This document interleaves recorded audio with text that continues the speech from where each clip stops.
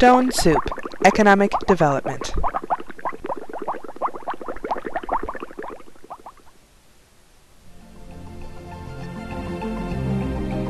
Many civilizations have a stone soup parable, a story of sharing during difficult times.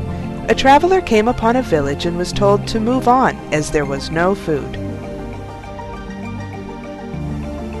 The traveler said, "I have what I need. In fact, I'll make some stone soup to share with all of you." The traveler took an iron pot from a knapsack, filled it with water, started a fire, and carefully placed a stone in the pot. "If only I had an onion to add to it," the traveler mused. A villager hesitantly gave one. "A potato would be good," the traveler added. The villagers found this and other small vegetables.